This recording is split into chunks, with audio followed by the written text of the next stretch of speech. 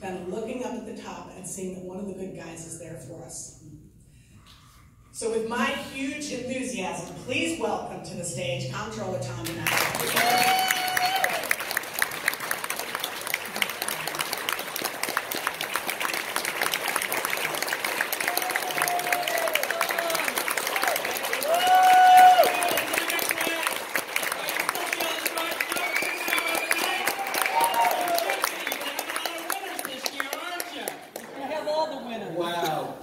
Leslie, thank you so much.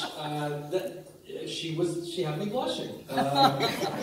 Leslie's a dear friend, and I look forward to the opportunity to happen in the not-too-distant future when I can speak once again on Leslie's behalf, when she is once again going to be a candidate for public office, and you're all going to have the chance to vote for her once again.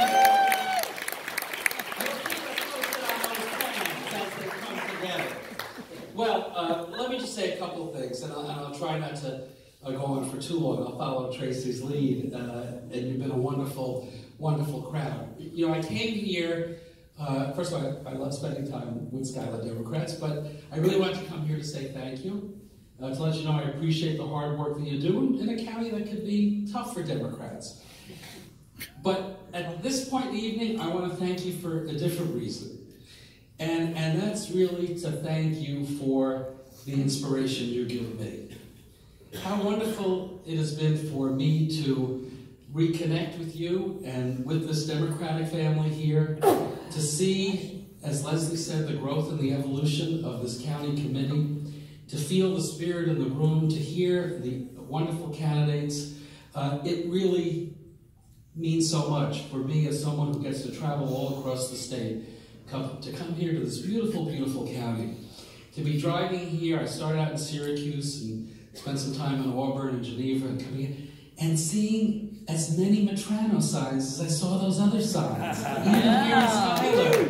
That made me feel real good. It showed me you're working. Others have said that, you know, the first round of credit has to go to your wonderful county chair, Carolyn Elkins. Thank you so much for always doing the right thing, always doing it with a smile. I was once a county chair in Nassau County, a little county down there in Long Island. Very, very Republican county at the time. And we had a lot of internal problems as Democrats. And folks said, Tom, we know you love doing public service as an elected official, but we need you to help the party. And I served as county chair, not for too long. It's not an easy job. I always tell the story when I started as county chair, I was 6 feet 5 inches tall and had a full head of dark hair. Look what it did to me. It is not easy to be the